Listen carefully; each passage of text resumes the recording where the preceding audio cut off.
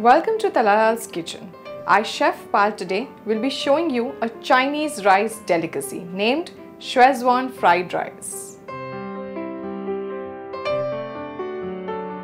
No meal is complete without rice. So today I'm going to be showing you Chinese rice called Schezuan Fried Rice. It's a great combination of spice and garlic.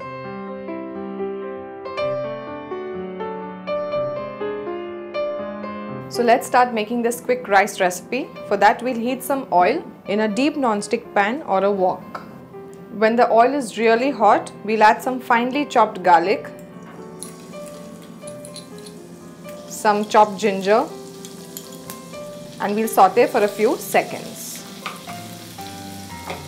To this we'll add some finely chopped spring onion whites and greens, finely chopped capsicum, some finely chopped carrots, some finely chopped French beans, and we'll saute this for 2 to 3 minutes.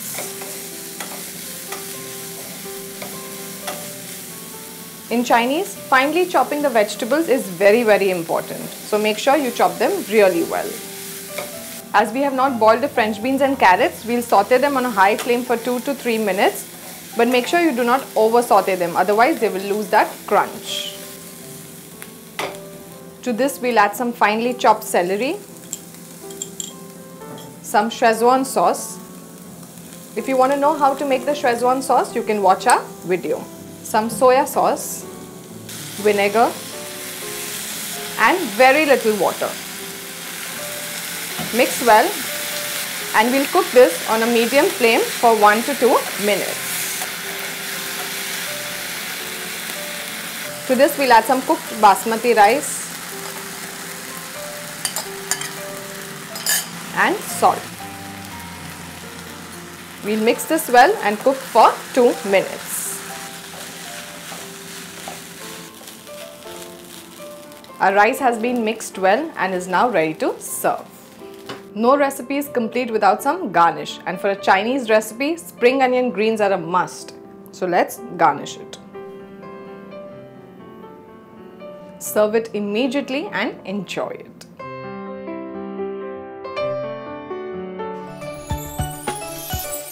Download the Tarla Dalal app on your Apple and Android devices. Follow us on the Facebook and tarladalal.com. If you enjoy our recipes, click like. To see more of my recipes, click here. Please share your comments. I would love to hear them. I'm waiting for them.